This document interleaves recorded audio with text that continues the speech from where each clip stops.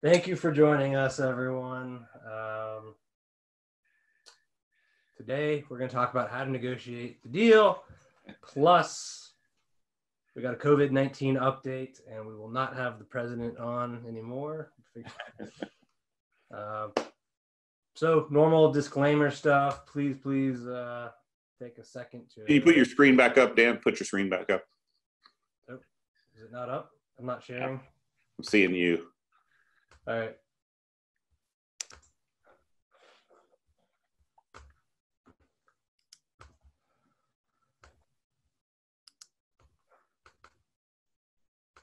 There we go. All right. So, thank you, everybody. This is like we have more problems with Zoom in the first 5 minutes of this than I have in like 2 years of using it. So,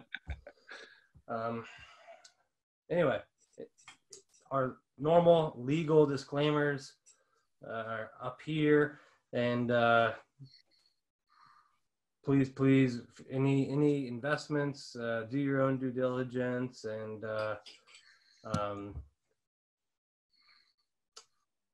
just take a second or two to read through this. If you have any questions about it, you can pop a question in the chat.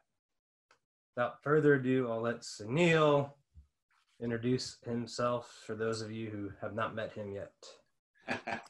All right, Dan, thank you very much for getting us started off here. Again, sorry everybody for the technical difficulties, but let's see if we're over the hump on technical difficulties.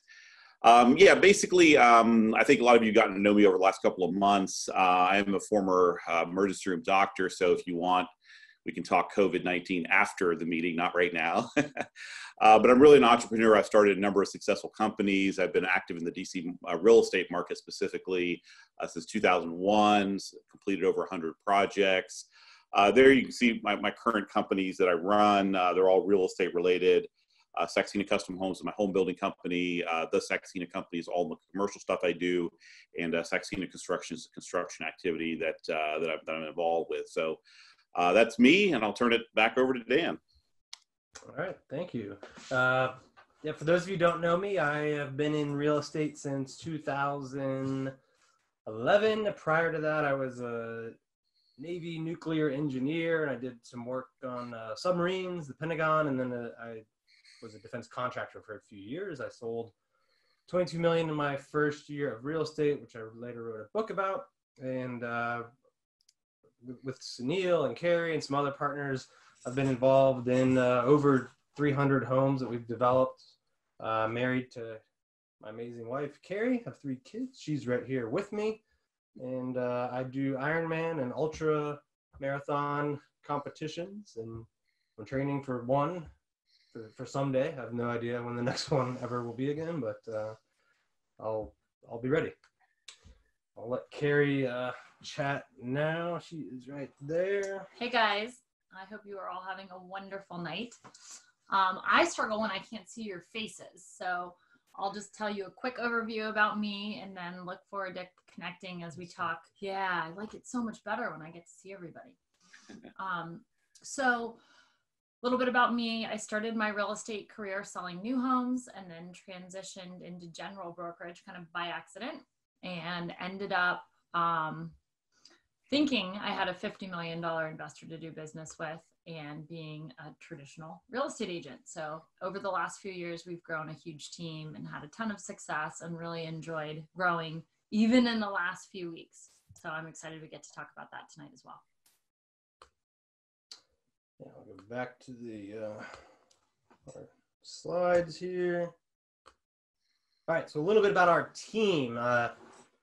For you real estate agents out there or people thinking about a career in it, we are the highest selling team in the DMV. We've sold over 400 million in the last year, in the last 12 months. This year, our goal is to get that to over $500 million. It'll be a little bit more of a challenge with what's going on, but we think we're well positioned still. We'll talk more about that later. If you do want to learn more about our team, you can go to kerishullcareers.com and find out more there.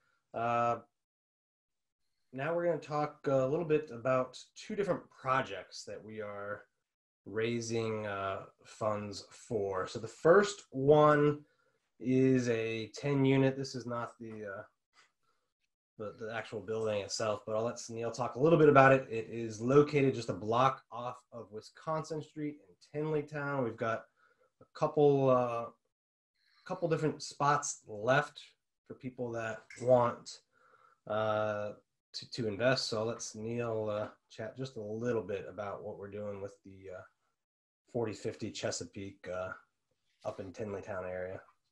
Yeah, did you want to go over the investor highlights, or do you want me to go over this one and the project itself? I think this is our only slide about it, is we just wanted to keep it kind of brief and then let people contact us after if they had questions. So. Okay, yeah, it's a project, 4050 Chesapeake. It's in the Tenleytown area, as Dan mentioned. We're taking an existing building, we're converting it to 10 condominium units. It's really one of my favorite projects because of, well, first of all, of location. It's in one of the top, areas of DC. Those of you on the call definitely know the area very well. Near American University, it's less than a quarter mile from Metro. It's near a Whole Foods. I mean, pretty much every box you can check, the location checks that box. It's very close to Wisconsin, but it's off of Wisconsin, so it's kind of nice that you're kind of right there, but you're not like right on Wisconsin itself. We've got, like I said, 10 units. The top units will have rooftop decks, high-end finishes. I think one of the reasons I like it, because there's not a lot of inventory in that area, condo inventory. There's just not a lot to sell in that price range. So I think this project is going to do very, very well. And, any further details, I think Dan will have a contact email or something on there as far as if you want more information, how to contact us. Yeah, and I put the email in the chat. So if you're interested in that project or this one that I've pulled up, which Kevin, I think he is on. If you want to talk a little bit about this project that we're doing in Alexandria. Yeah, hey everyone. It's really good to be here with you tonight. This project is located in Old Town Alexandria. I'm partnering with Dan and Keri on this project to bring this 10-unit condo to market in the spring of next year. This is also a 10-unit condo right in Old Town Alexandria. Fantastic location, about a block in from King Street, right where all the action is. And it has a lot of amenities to it that are going to be very attractive to buyers, such as in Old Town, parking is at a premium. This building has a parking lot to the right of it, so every unit will have parking. We have 5 2-bedroom, 2.5 bath units and 5 3-bedroom, 2.5 bath units. And we have 2 penthouses with 500 square foot roof decks with panoramic views of the Potomac, looking south, looking west, amazing sunsets and views, and then looking northeast to DC and monument views, great for fireworks. Excellent project, 14 to 18-month project. Closing is going to be in early May. It also has 2 retail spaces on the first floor. So there's a lot of amenities to this building. There's not a lot of product that's going to be coming out like this, which is a historical building, historical restoration and adaptive reuse. So that comes at a premium in Old Town. People, developers like to build new buildings that look and feel like this building, but we actually have the actual product. So we're going to bring this to market next year. You can visit it. You can check it out on the web. You can go to mvpequities.com and look at the project. You can contact Dan or myself. I'll put my email in the contact bar. And you can reach out to us and get some more information if you're interested in investing in the project. All right. Thank you, Kevin. Yeah, if you guys want more information, or set up a call with me or Sunil or Kevin, just email Dan at Live the Orange Line. I put it up in the chat. Be happy to talk more. Oh, we actually did have that one slide. Yeah, I thought there was a slide coming on this. Got our order messed up a little bit. Yeah, some more information on the Chesapeake project in up in Georgetown that Sunil mentioned earlier. This one's closing soon, but we've got a couple equity positions left if people want. And there's a breakdown of the units here. You can see these are all, except for the IZ zone pricing, these are all in a good price range that we think will be pretty resilient for what we're going through right now. You just don't get a lot of 400 to 600K inventory in this location for new stuff. So if you guys got questions on either of these, just email me. It's in the chat, or dan@livetheorangeline.com. For those of you who follow us on either YouTube or iTunes, we've been doing our show for our agent show for a little bit over a year, but earlier this year we started a different segment on the HyperFast agent YouTube channel and podcast called HyperFast Wealth. So at least once a week we're talking strategy, doing interviews with other investors from all across the country. We break down some of our ongoing deals, so you can follow us at hyperfastwealth.com or just go to HyperFast Agent YouTube channel. So COVID-19, Keri's going to talk a little bit about what our team has been seeing and what you guys should be thinking of as either agents or investors, because I know we got a mix of both on this channel. And if you have any specific questions on what you need to be thinking with COVID-19 going on, please put them in the chat window. We will definitely get to your questions. Hey guys. So I guess the first thing I would say is our mindset has always been, what do we need to do to take care of our clients? And I think a lot of real estate agents just originally their reaction was, I'm going to go home and wait this out. And we all know at this point, we can't wait it out. And I was really happy to see the government deem us essential, because there are a lot of people that actually have to make a real estate move. And so for us, we immediately started adapting what we were doing from a marketing perspective, from a sales conversion perspective, to being virtual. And I think we were in a fortunate place where we were small enough to be able to pivot fast. There's some big brokerages that told everyone to go home, and that was kind of the end of the conversation. And I think they did that because of liability. And I understand everybody's concerned about safety and how to protect themselves, and we understand that, but there are clients out there that they still have to make a move. I can think of so many clients that I've helped over the years that they didn't have months to figure it out, and that exists in the market today. So that was our position. Hey, we're here and we will serve you and we will take care of you, and we will do it in a way that makes you feel comfortable. So we've sold some homes without people ever going inside. We've done everything virtually. We have one tenant that actually doesn't allow any showings, doesn't want anyone in the property. And he does a joint Zoom as the tenant with the listing agent, the buyer agent, and the potential client.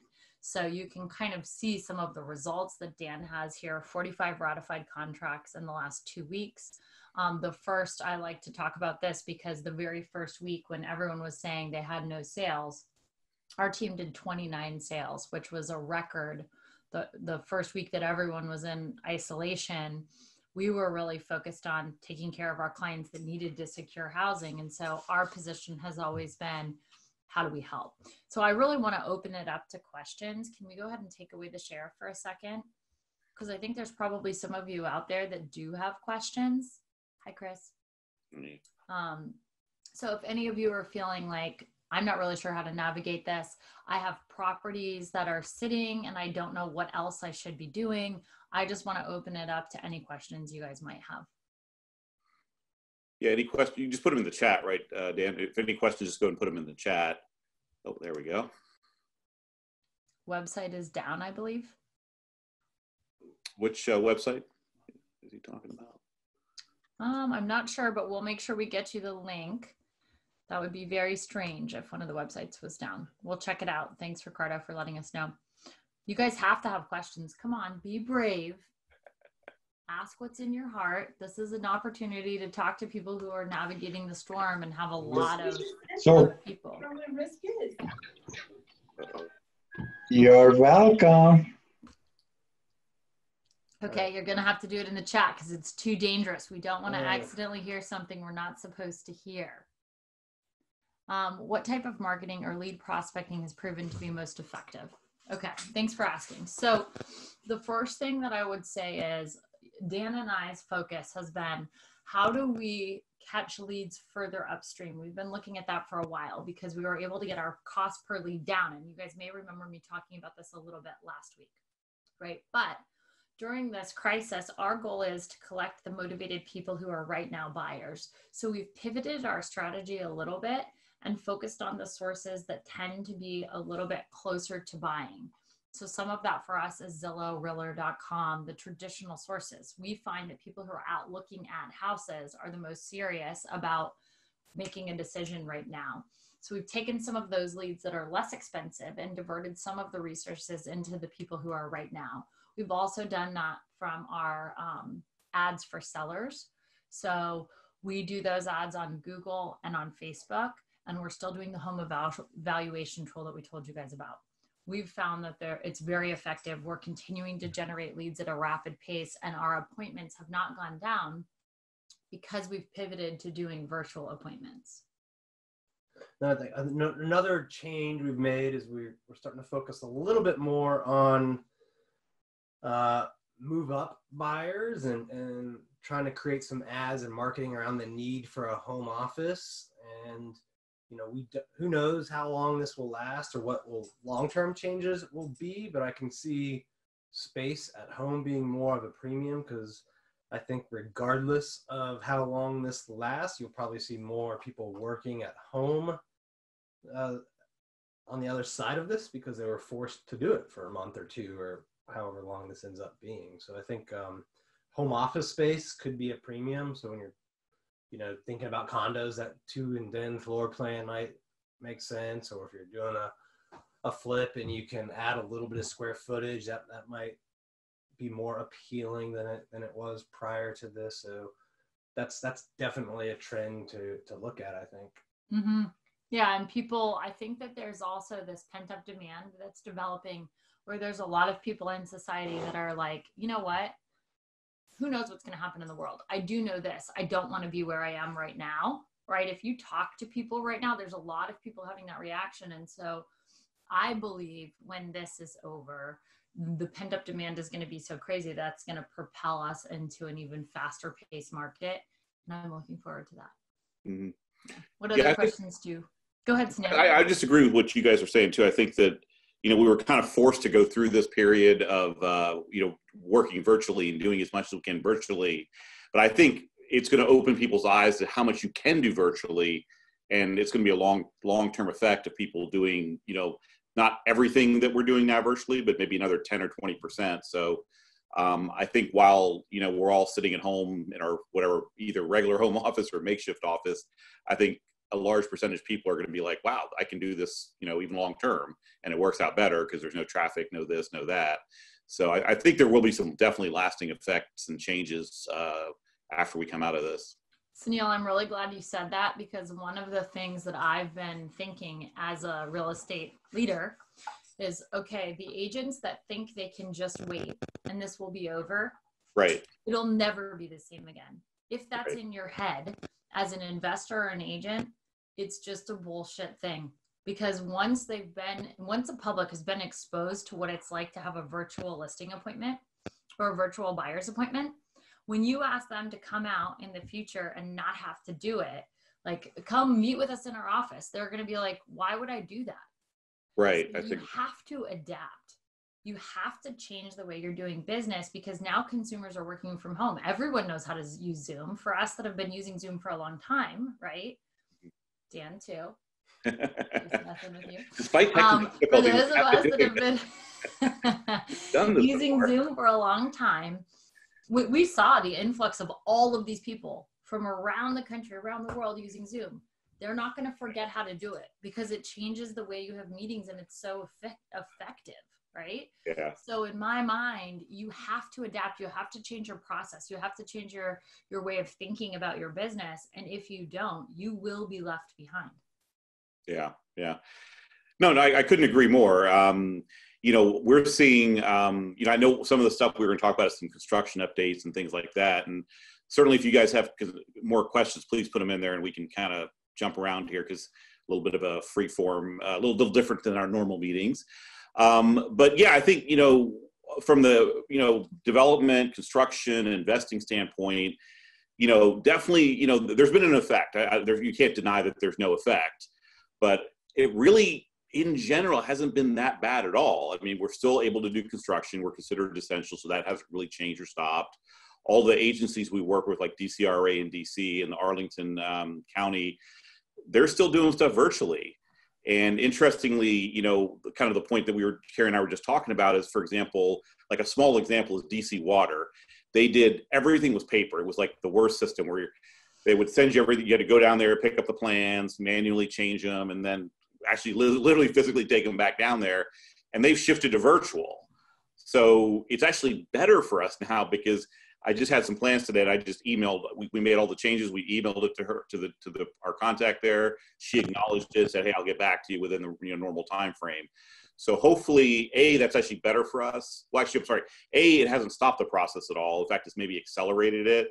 And B, hopefully that'll be some lasting change that some of these agencies will see that, we can do a lot of this stuff virtually, and we don't need people coming down and using paper, plans and all that stuff.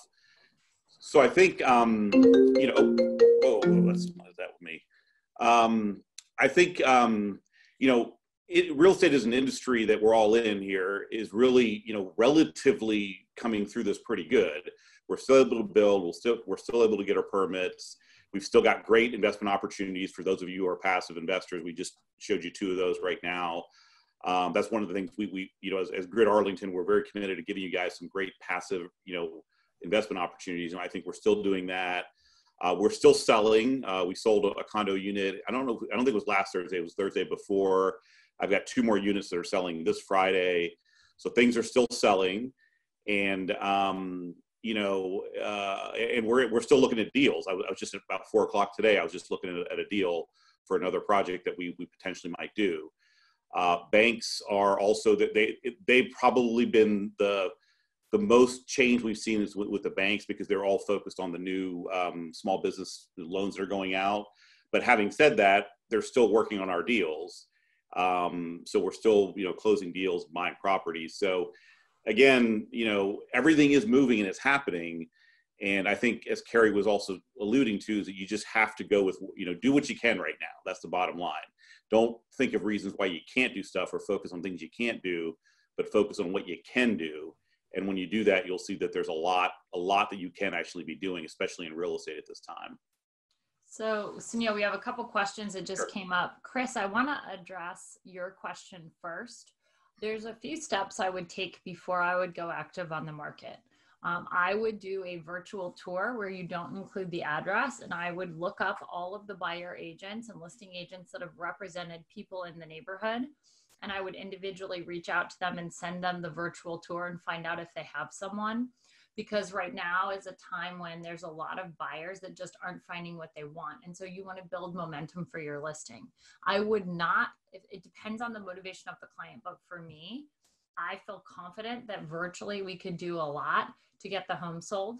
So I wouldn't hold back on starting to market it if the client's motivated and they have somewhere they need to be.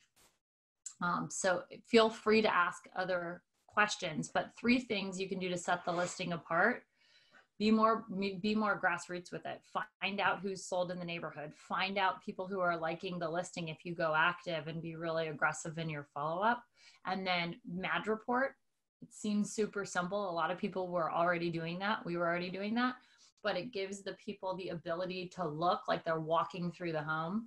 Very easy. We're doing live video, and we're also doing Facebook Lives. So we're just hammering that. The other thing that we've set up is a page that captures the information of the people before they see the virtual tour. We've done that because we realized, we're losing opportunities for people who would normally come to an open house, and we want to find the motivated people's information. So I would encourage you to set up something like that for your listing, so you're still able to find out who are the motivated people who might want to buy this. And a coming soon strategy, even though you have to be careful because you can't actually market the specific property address, there's a lot of people out there that are searching desperately right now. So you coming to their aid could put the deal together with either completely virtual or very few showings. So that's my thought on that. Anything you want to add? No, I've got a thought on the next question about will there be a increase in foreclosures? I think it depends on how long this lasts, but I think probably not in the close-in market. So like Arlington, most of Fairfax, DC, places where the homes are like 400 and up.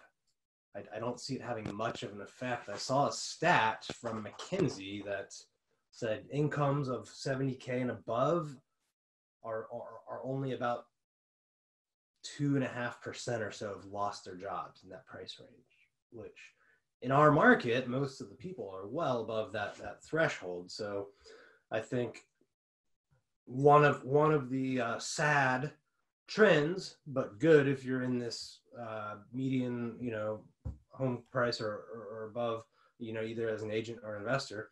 One of the sad trends, depending on how you look at it, is the actions we're taking now are putting working class, lower class more at risk financially and health-wise, because most of the 70K and up jobs in the DMV area have all just shifted to work from home.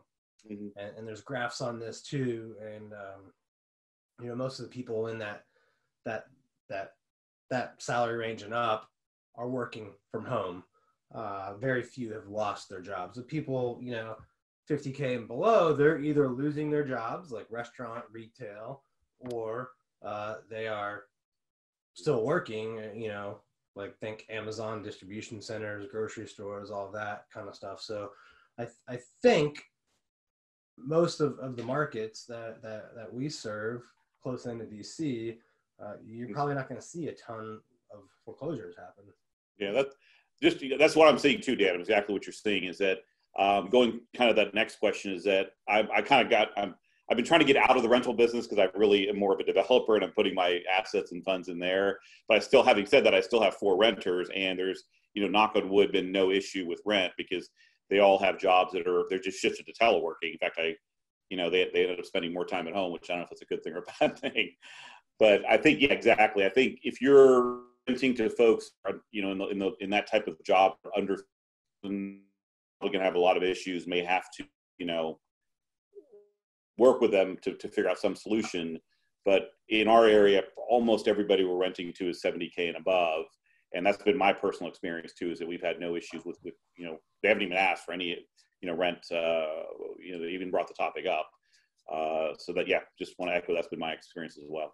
And Sunil, I think the question about the rental is, should I list it with the tenants in place?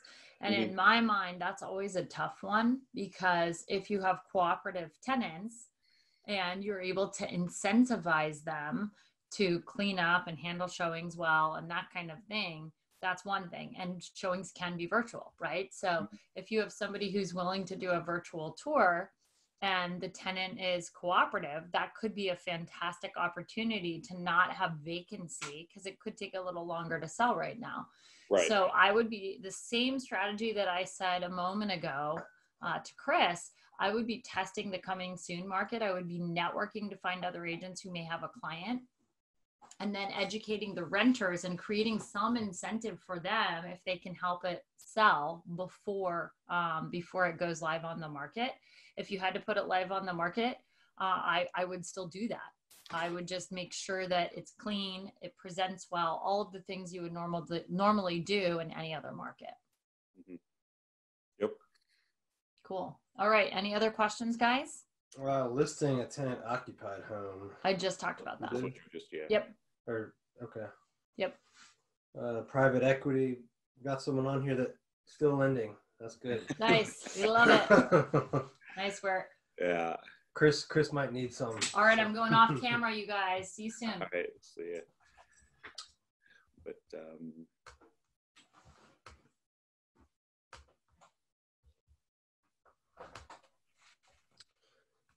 all right, so just to wrap up COVID-19, I think the big thing is to focus on the things you can control versus the things you cannot control. So you can control your mindset, how hard you work, the innovation you do, the adaptation you do, one of the things that helped us a lot was we immediately switched to Zoom for our new appointments, for our buyer, initial consults, our initial seller consults.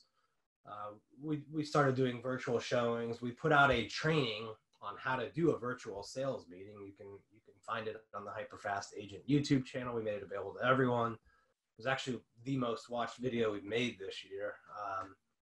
So it's beating out a lot of great interviewers that we've had on, or just because of the timing and how applicable it is.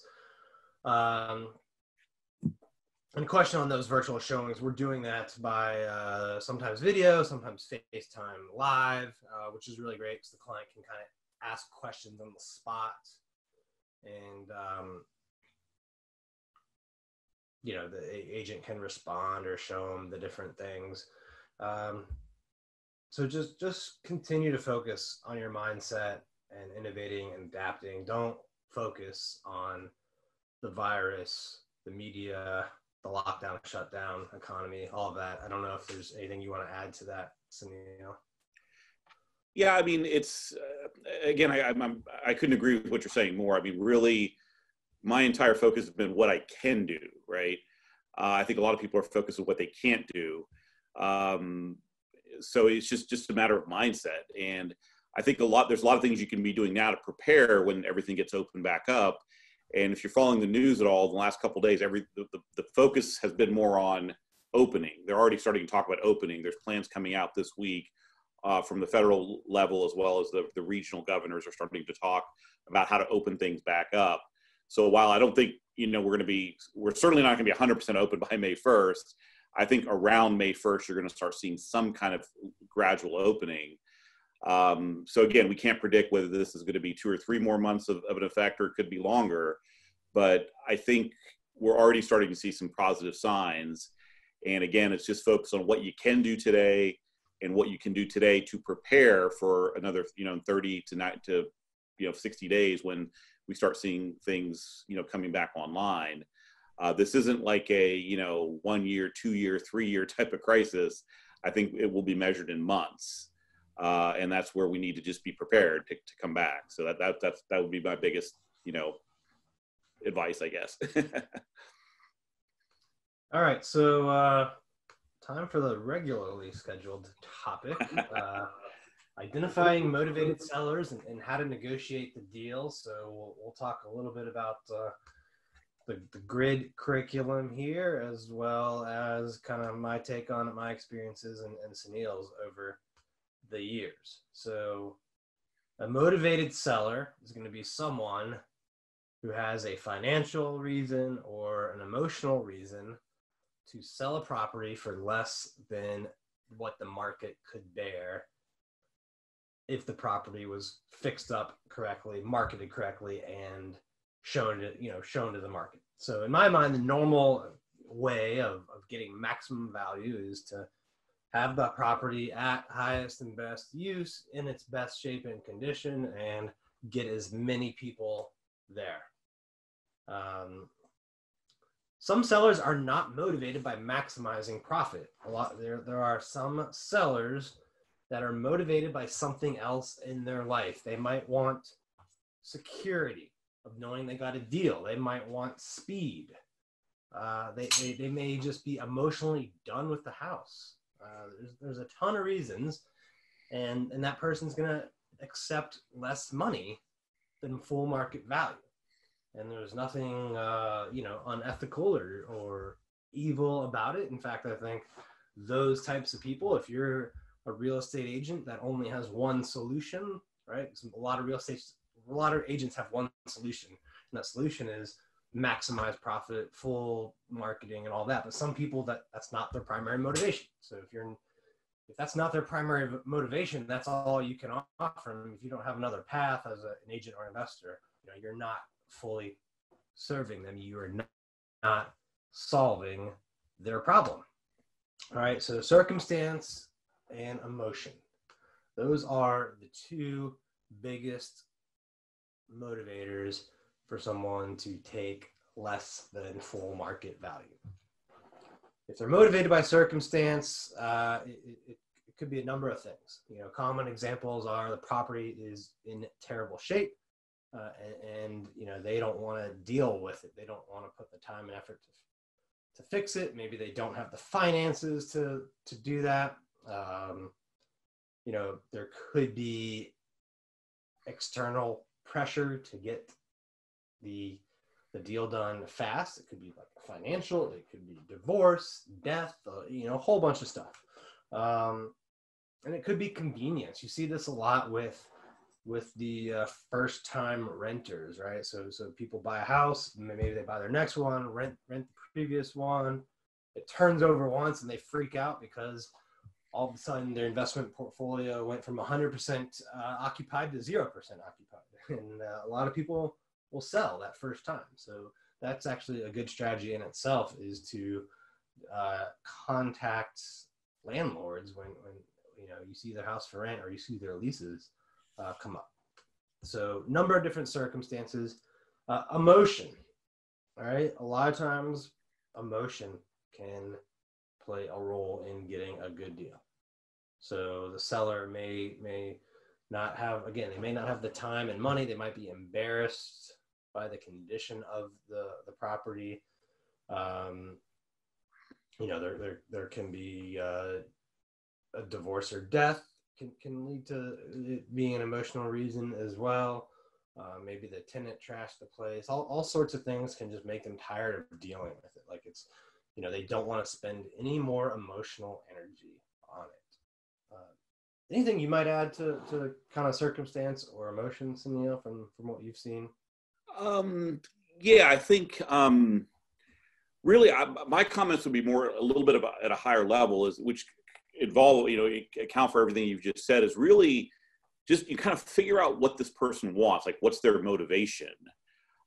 In the prior slide, it talked about solving their problem. It's the same, you can use the same language, you know, solving their problem or what's their motivation. And I'm still, I mean, it's probably thousands of deals I've looked at and attempted to negotiate over my career. And I still work with agents, and it's amazing how they already make assumptions on what the other side wants. A great one is like closing time frame, for example. You know, we always, Dan, you and I, we always try to get the longest closing time frame because that's less money out of our pocket, and we have more time to analyze a property, get plans done, things like that. And I've worked with agents where I'm like, oh, let's ask for 90 days. They're like, oh, it's not going to happen. It's not going to happen. I'm like, I pushed them to ask for 90 days, and then all of a sudden, oh, so yeah, no problem. We'll do 90 days. So I think not assuming that like you said, everybody's motivated by money. Everybody's motivated by this. The key is, you know, finding out what that person really is motivated by, whether it's emotion or circumstance or whatever it is. If you'll indulge me just for a sec, I'll tell you one story. I think this was like maybe 10 years ago. I went out to buy a brand new car, and or a car, not a brand new one. And it was interesting because I have 4 kids, and at the time they were very young. And I've always believed in like a Chevy Suburban. I think that's like the best, safest car for kids, in my opinion. So I had a Chevy Suburban. I was going to the airport, and as I was leaving for the airport, I looked at our old Suburban, and it just didn't look safe. The tires were worn. It just was beaten up. And at that moment, I said, as soon as I get back from this trip, I'm buying a new Suburban because I don't want my kids in this, what I felt was an unsafe car. So I got back, I went to the dealership, and I kind of identified one I already wanted. And I went to the dealership, and, you know, typical car salesman, you know, doing his thing, kind of half listening to me, half not.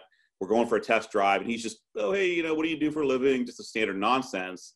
Not at all asking me, well, why do you want this car? And for him, if he would have just asked me that simple question, he very easily would have got out of me, it's safety. I just want my kids to be safe. And all he had to do is just kept telling me how safe a Suburban is, and I would have bought the car immediately. So it's just, you know, if you're negotiating or trying to work with a person, it's just finding out what they're after. In that story I just told, I was just after safety for my kids. That's all I cared about in that. You know, I didn't care about the fuel economy or the size of the engine or the towing capacity or all those other things that Suburbans are known for. I just cared about safety. So again, when you're looking to buy a property or sell a property, just see what is this person really after. And once you identify that, you just work with whatever you're given. So that's kind of what I think is at the heart of all negotiation, in my opinion. Yeah, I agree completely. Like it's about solving their problems, and the slides would make it think that it's like always negative, and sometimes it's not. Mm-hmm. Sometimes they just want additional safety, security, like Sunil mentioned. Sometimes it could be someone that wants to move up to a really awesome house, or they just had kids or got married or whatever it is, right? So they need more room, and they need the house sold so that they can get that new house sooner. Yeah, so sometimes it's like an ego purchase, like you said. They don't really need a new house, but they just want a bigger, nicer house to show off to their friends. If that's what you've gotten out of them, work with that and tell them how awesome this house is and how awesome they're going to look in front of their friends and how cool parties they can have. It's whatever you're given, work with that. I think that's really the heart of all sales, essentially, in negotiation. Yeah, and if they're motivated by circumstance, they need the house sold. If they're motivated by emotion, it's going to be typically they want the house out of their life, whether it's they need it out of their life because it's a negative emotion or a positive emotion. They need it out of their life so they can buy their next place. But again, it all comes down to just finding out the why and the reason behind the reason. It may take questions to get to that, and then can you solve that problem?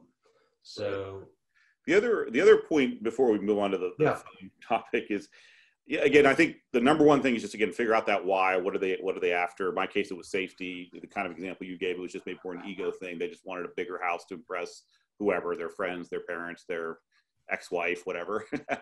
The other thing I think is kind of see what position you're in once you're in the negotiation. And I think that's also helped me a lot in deals. We had one recently, it was kind of a complex deal where there wasn't a lot of options for the seller. He had to sell. I knew he was under stress financially, and he had a loan where it was like a hard money loan. So I knew he was bleeding every month and he wanted this deal done. And it wasn't like he had 12 options to go sell them to different people. So we were able to really, really kind of negotiate that down and really get a very, very good price. Versus if you're in a situation where, you're buying a property, let's just say for $1 million, and the deal works at $1 million for you, but obviously you'd like to get it at 900. But if that person has options and they've got a bunch of people lined up the door to buy this deal, don't mess with it. Just take it at $1 million and try to get the deal under contract. So I think it's understanding what position the other person is in. That's another huge part of getting these deals done successfully. In the stuff we're talking about today is, let's say we're buying a house that has, three brothers and sisters, mom just died, they're all scattered across the United States.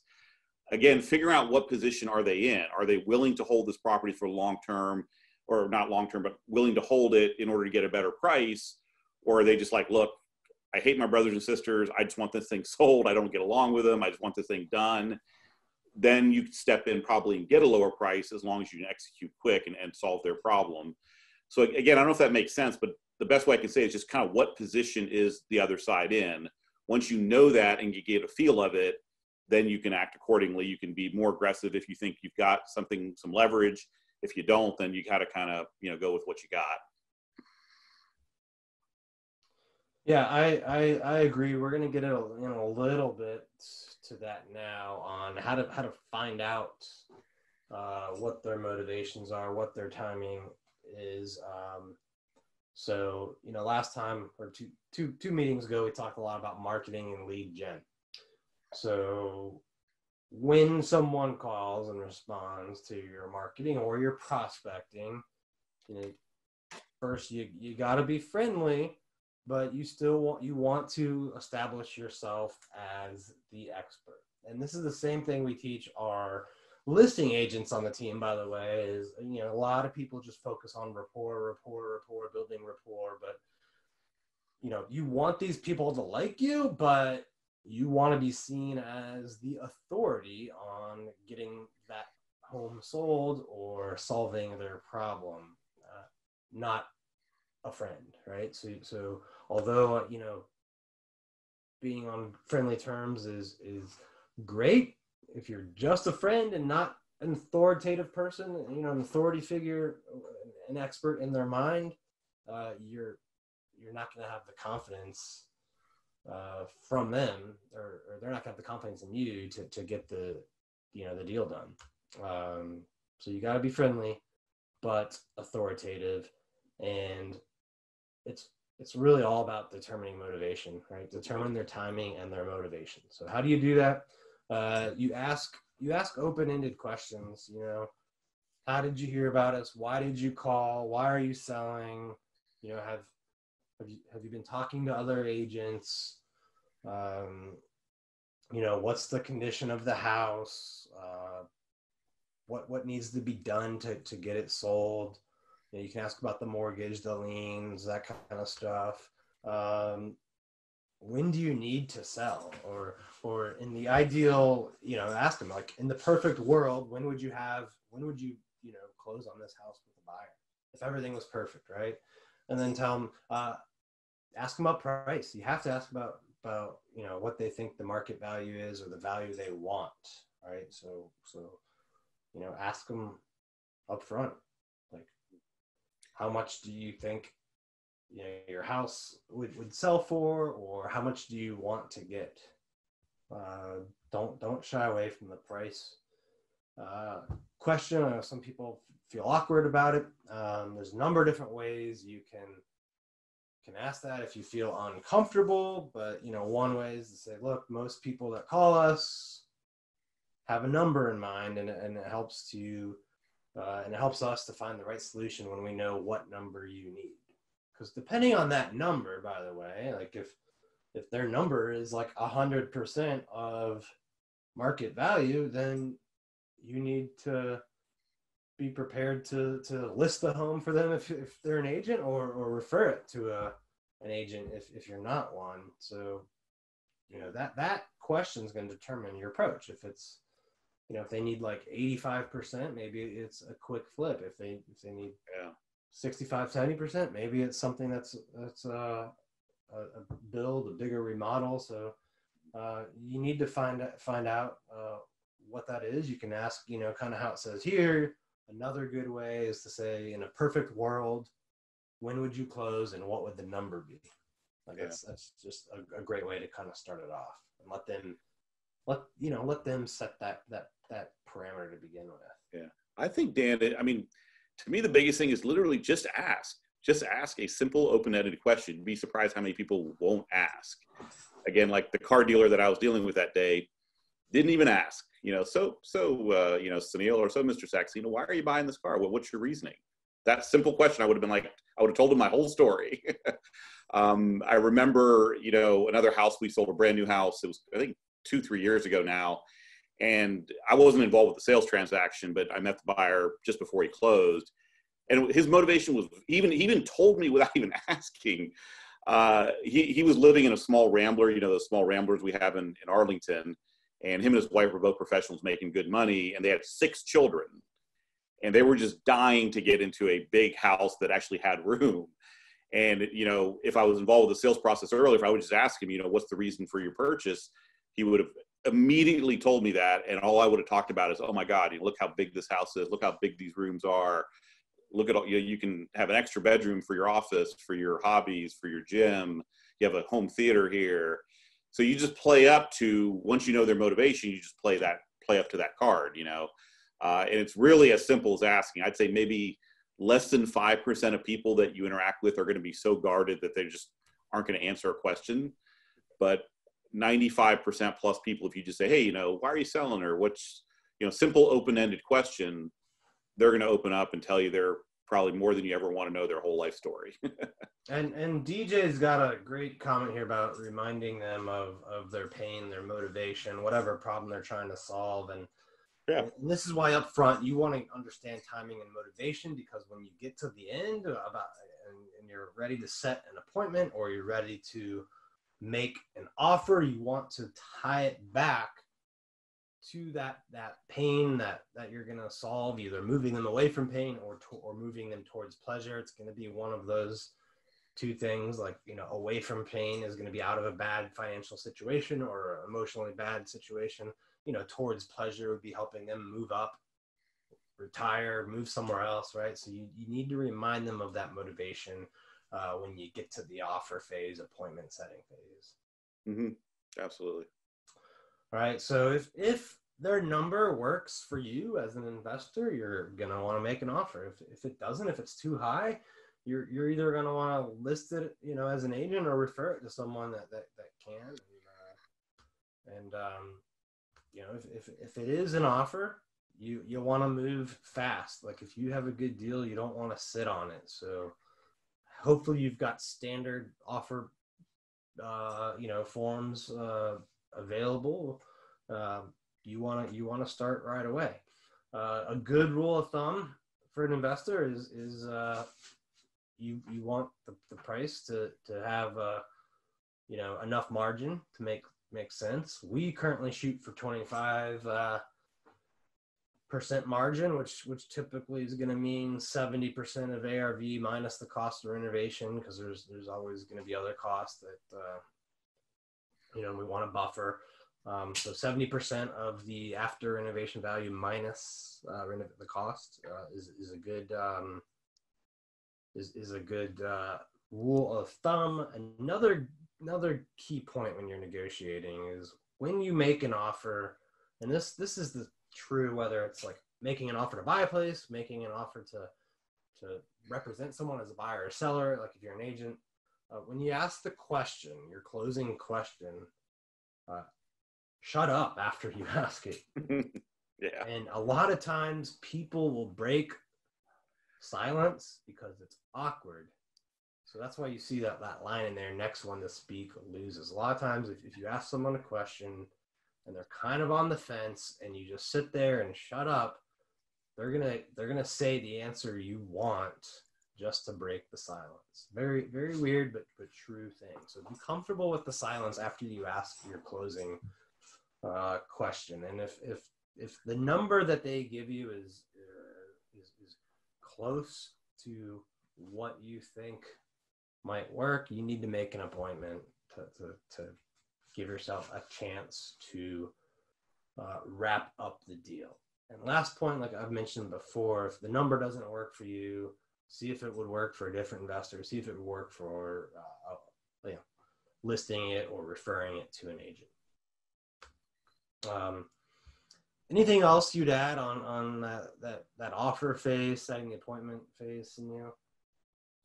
Yeah, it's a discipline of saying, look, I'm going to, this number is my max number that works for me, right? And not, again, that example I gave, hey, if I buy this property $1 million, it makes money for me. It's a good deal for me.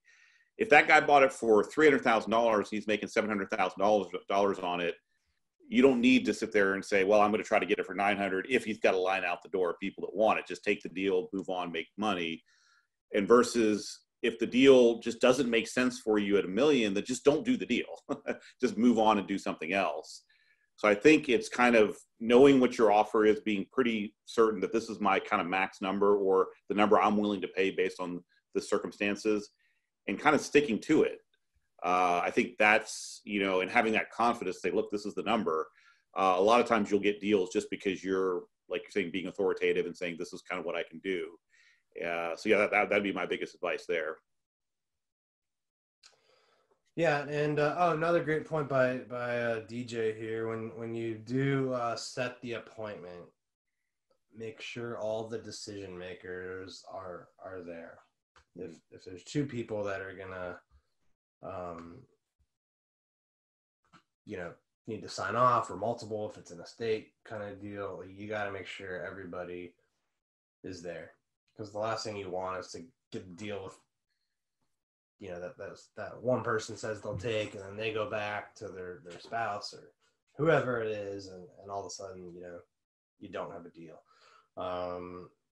And make sure that they have the authority to sign for the deal too. So this is going to be more common if it's like an estate sale or something like that, but you just want to make sure that they actually are able to sign a contract with you. So when you're at the house, you want to reaffirm the questions you discussed on the phone. Inspect the home more, especially if it's going to be like a renovation or flip. If you're just going to tear it down, it's not going to matter as much, but you want to ask them questions about the home, how long certain problems have existed, and then make your offer. And the best offers in this situation are typically going to be no contingencies, no repairs, quick closing, all of that kind of stuff. No financing contingency. Have the contract with you ready to go. Have a lockbox available so you can get access. Have your contractors start looking at it during the inspection period if you have any, or prior to closing. And if you are potentially going to wholesale it or have other partners, explain to them that you might have another partner at the closing and not you. So make sure they know that up front.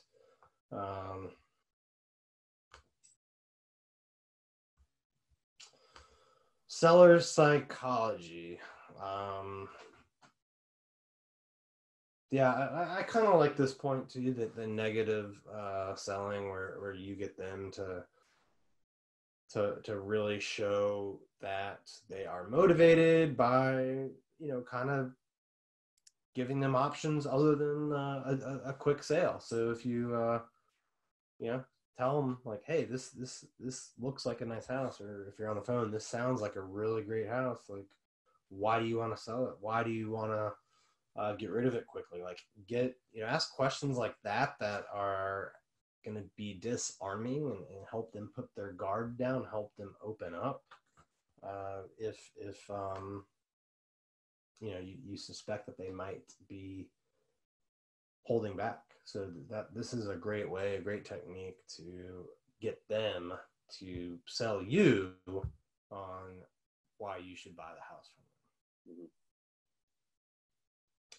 Anything else that you want to add, Sunil? Yeah, I mean, this is, it's again, it's sales, basic sales techniques where I think anybody who's on the Zoom call here, if they've been experienced in sales for a while and they've been successful at it, not just experienced, but successful at it, they understand that, a lot of sales is just reading psychology, reading people. So you can tell right away if, the motivation level of a person just when you start to talk to them. If they immediately try to start selling you on the house, then you almost have to take the position like, oh boy, I don't know. You become the kind of decision maker, like, oh boy, I don't know. There's a lot of repairs. It's going to cost a lot of money. And all they're going to do is keep trying to sell you. And that's where you're going to get a price advantage when time comes to discuss the price, versus if they've, if you ask questions. One thing, I used to have a painting company when I very first started in real estate. We used to go into people's houses and sell them, painting services. And we'd always try to establish, without kind of overtly asking, like, oh, have you gotten other bids? And we know right away, if they've gotten, oh yeah, we've have 3 other guys in here to give bids. We already know that now we're competing really, because they need the paint work done, right? So in this case, they need to sell the house. So are you competing against other buyers, or are you just really competing with something else, right? So it's just establishing their psychology and where they're coming from. And, if they, have 3 other bids, then we're basically really focused on why we're a better painting company than everybody else out there. That's what we focus our presentation on. Versus if they said, oh no, we've heard you're good and we just want to get a bid from you, then we more focus on our bid and our process and our paint quality and things like that. So yeah, I mean, I would say, the word psychology is probably the most important word on this slide. Is really, if you want to be good at this, and there's certain people that get really good at this and seem to always close deals. There's certain people that just can't seem to ever close a deal. And I think the difference really is people who can read other people and really understand psychology and, work with what you're given, understand where you're at in the negotiation, and then be able to react in real time accordingly. So yeah, I think that's a very important part of this is the psychology. Yeah, I agree. That's why, we tried to stick away from like teaching a certain script or anything like that. I think there are some techniques, but it's more about the overall strategy of, and kind of just asking the right questions to understand their motivation, their timing, and then how do I solve that problem for them? Right, exactly. And having as many potential solutions in your pocket as possible, because everyone is going to have a different problem. Yep. So, but before we kind of wrap up negotiating the deal, or how to work with sellers, if you guys have questions about that, please put them in the chat.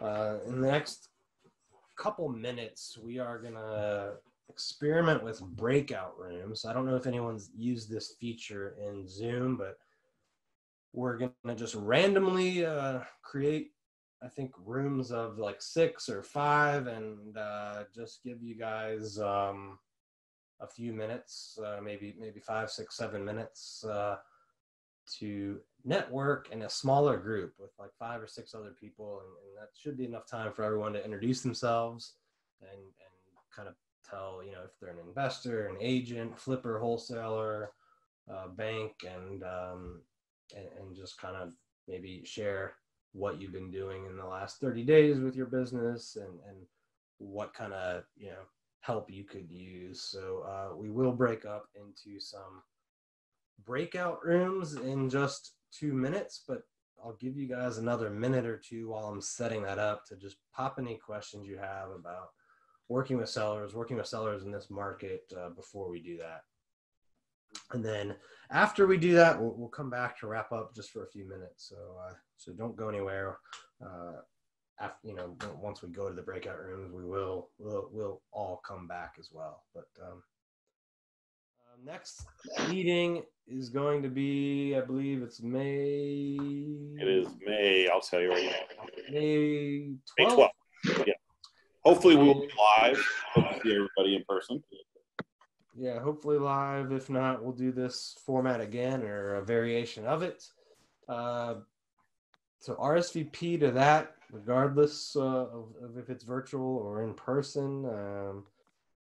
Obviously, hopefully you connected some through the breakout rooms. If you want to look at any of the deals we presented in more detail, you can email me. I'll put my email in the chat again in case you guys missed that. So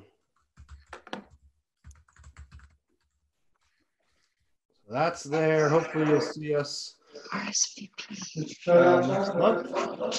Yeah,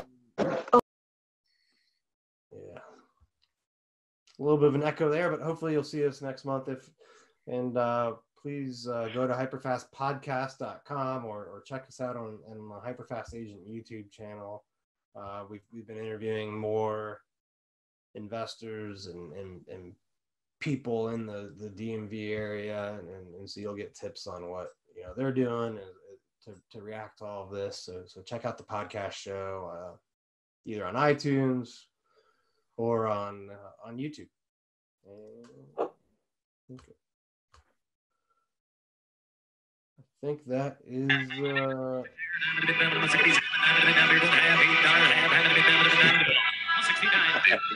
Auctioneer is.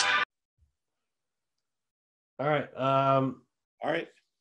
Yeah, one other suggestion I guess I saw here in the chat, which is a good idea. Other meetups I've participated in, we did 3 or 4 rounds of networking. So if you guys like that format in the breakout rooms, we can do that a couple times on the next meeting if we're still virtual. Maybe once or twice in the beginning, and then again at the end, just to give people a little bit more chance to meet more people virtually. Yeah, we might be able to do the beginning like we normally do, and then just do like 10 or 15 minutes of that or something before we start. I like that beach background that Yeah, do you like my ghost son popping in? Yeah, it's pretty. That's pretty funny, Barry. But great suggestion, by the way, on adding more rounds of networking. We kind of wanted to test it out for the first time, make sure it worked and people liked it. So we'll do that more because I enjoyed it as well, just the small group I was in. So yeah. All right, very good. All right, everybody. Well, thank you for joining us, and we'll see you next time. Thank you. Be safe, everyone. Yep. Thank you, everybody. Take care. We'll see you. Hey guys, thanks for sticking around to the end. If you want to see more videos like this, click right here. And if you want 10 tips from Sunil and I on how we've built wealth through real estate, click right here to download them instantly. And if you're new to the channel, click below to subscribe and turn on post notifications so you don't miss out. And let me know in the comments what you think about the videos. I read them weekly and I pick winners at random. And I give out stuff like hats, shirts, coaching calls with me, and tickets to some of our events. I'll see you next time.